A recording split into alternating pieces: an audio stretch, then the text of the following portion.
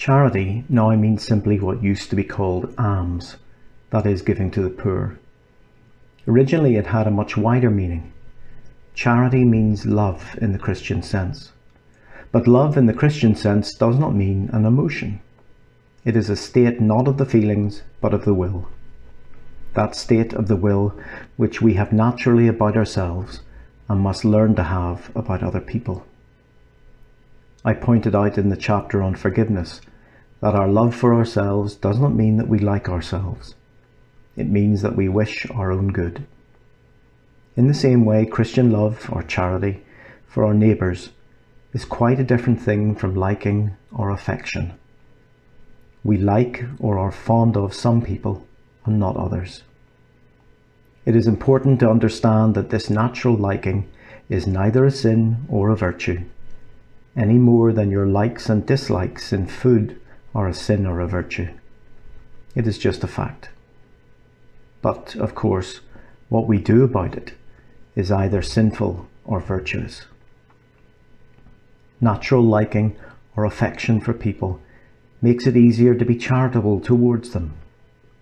It is therefore normally a duty to encourage our affections, to like people as much as we can, just as it is often our duty to encourage our liking for exercise or wholesome food. Not because this liking is itself the virtue of charity, but because it is a help to it. The rule for all of us is perfectly simple. Do not waste time bothering whether you love your neighbour. Act as if you did. As soon as we do this, we find one of the great secrets.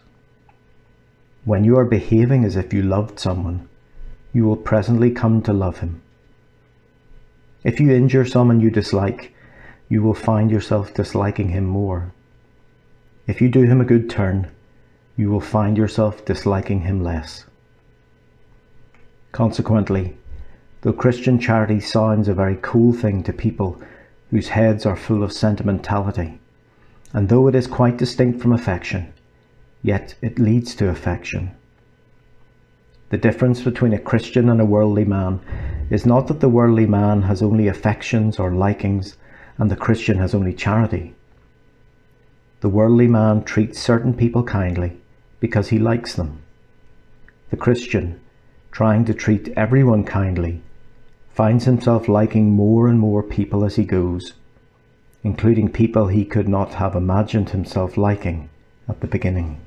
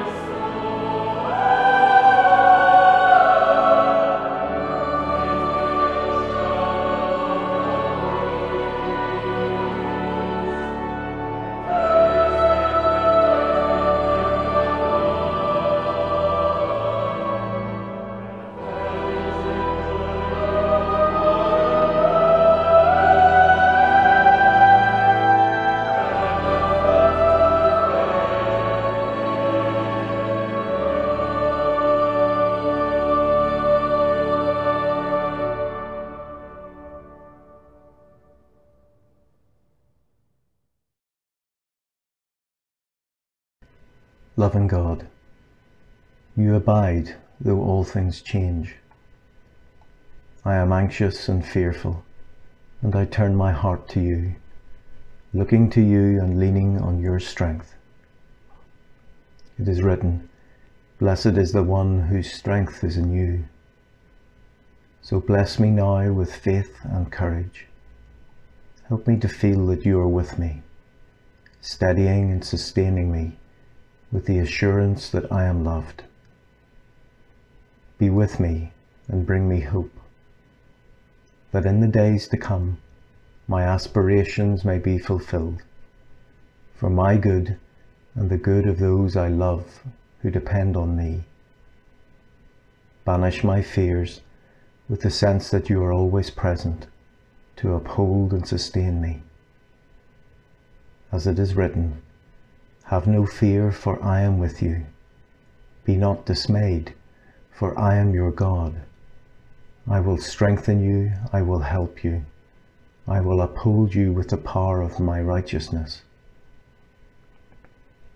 Loving God, when fears multiply and danger threatens, when sickness comes and death confronts us, it is your blessing of shalom that sustains us and upholds us, lightening our burden, dispelling our worry, restoring our strength, renewing our hope, reviving us. Amen.